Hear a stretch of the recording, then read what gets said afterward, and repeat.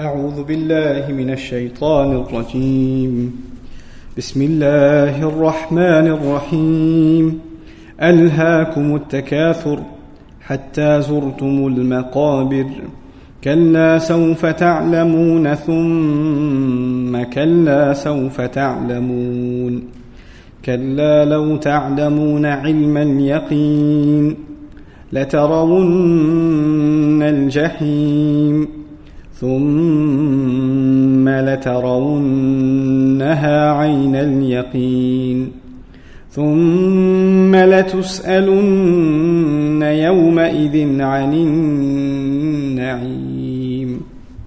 Just a few words in the first ayah. ألهاكم التكاثر. Alha in Arabic is a past tense verb.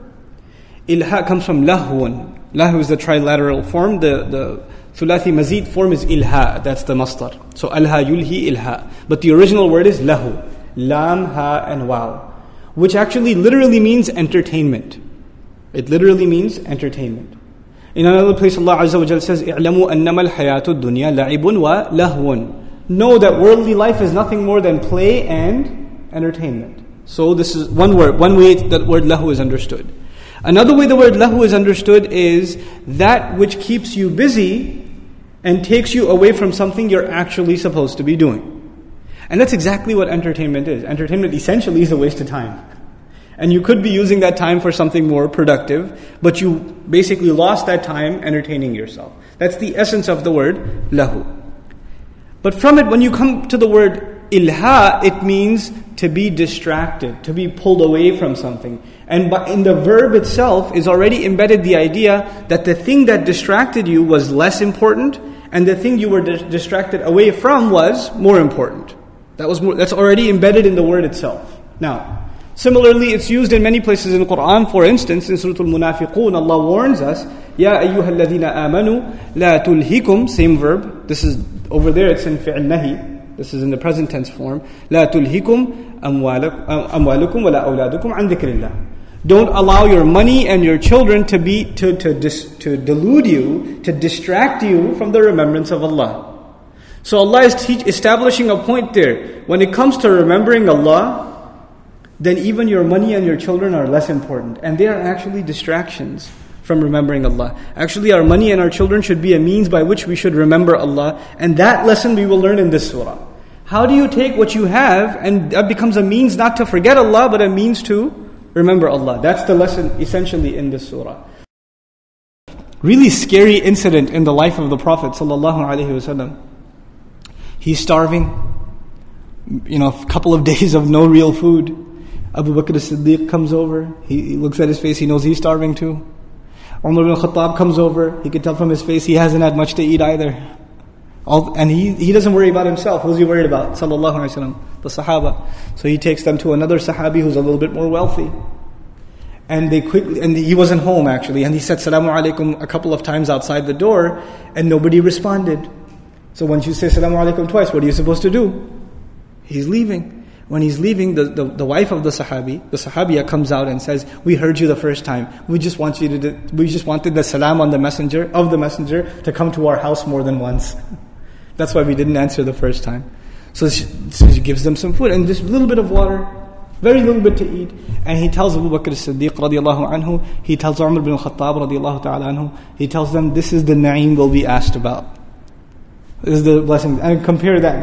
They're getting water after a couple of days of dehydration. And what are we drinking and what are we eating? And how are we clothing ourselves? And where are we going to sleep? Imagine. SubhanAllah. It's being rewired. Our thinking is being rewired. When nowadays we've come to a point of confusion in the Muslim Ummah.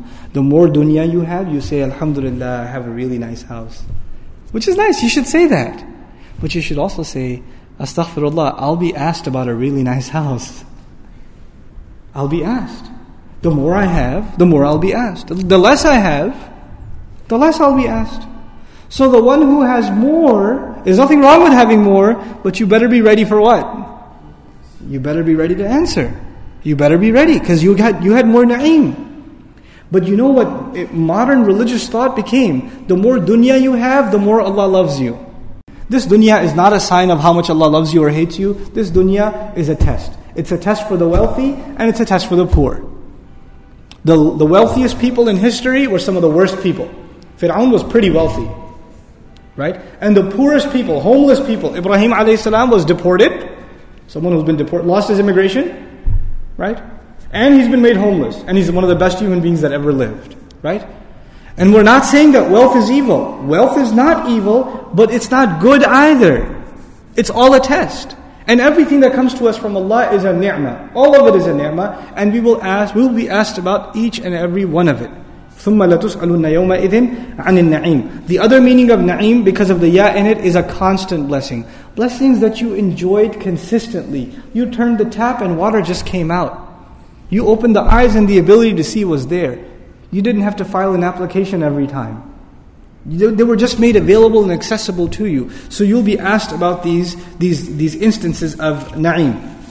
The way that Ash-Shawkani deals with this subject, he says, and the way he ties it together, subhanallah, عن النعيم الدنيا الذي ألهاكم عن العمل للآخرة.